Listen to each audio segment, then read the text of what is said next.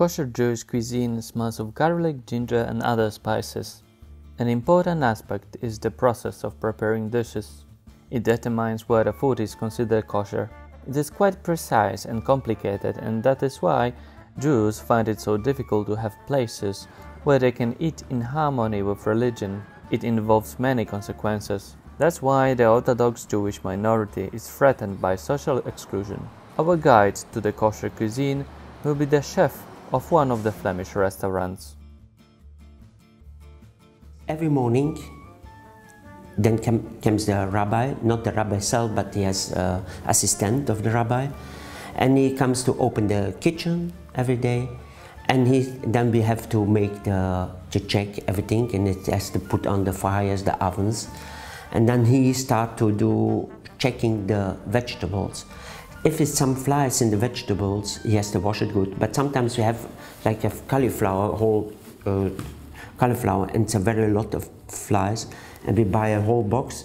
We have an agreement with the market. We can send it back because it's very difficult to check.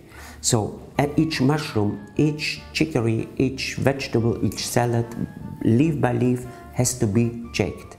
So he has a lot of to do because we're not cutting vegetables a day before. It's respect for the vegetables. So and then all the eggs, each egg has to be opened and checked if it's not a blood, because we're not allowed to eat blood. We have to use every day fresh vegetables, because everything has to be checked in advance. At home, we live like this, yeah? But then not the assistant of the rabbi, we do it by myself, or me, I helping in the kitchen, or the children helping in the kitchen at home, yeah? To check it, everything.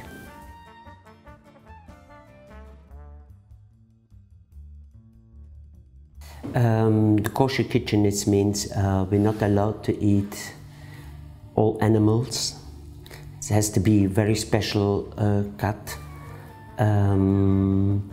Chicken, we only allowed to eat regular chicken and turkey, duck, but not animals that be shot down. We're not allowed to eat. And what's very important is we're not allowed to use in a kitchen meat and milk together. Has to be very separated. By us in the kitchen, no any glucose. So everything is without milk, everything is without butter, cream. All the desserts is anything of milk. And so when we eat meat, we have to wait 6 hours till we can eat the diarrhea, like a coffee with milk. And but if we eat milk, we only have to wait 1 hour, because the digestion of the food, it's by milk very much more quicker than by meat.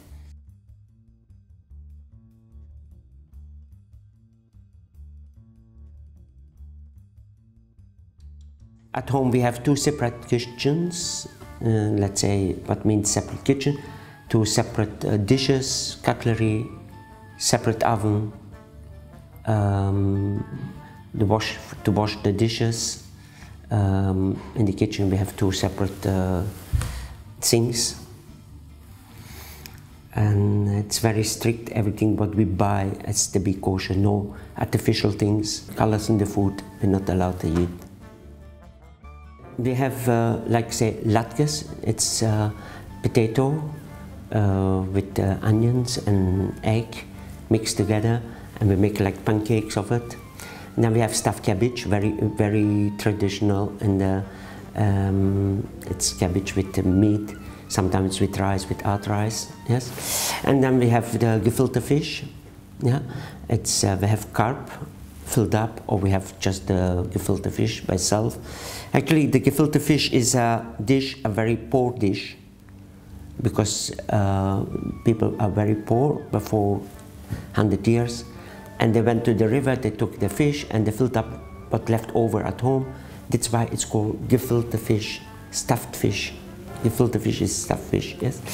Yeah, we're only allowed to eat fish that has scales and fins. It has to be both, not one or, yeah, both together. So that's why we're not eating also not all the the scrimps and mussels. Shabbat is so we're not allowed to cook on Shabbat and not to put on fire, not to switch on lights. So we prepare everything on Thursday already, and we cook it on Friday.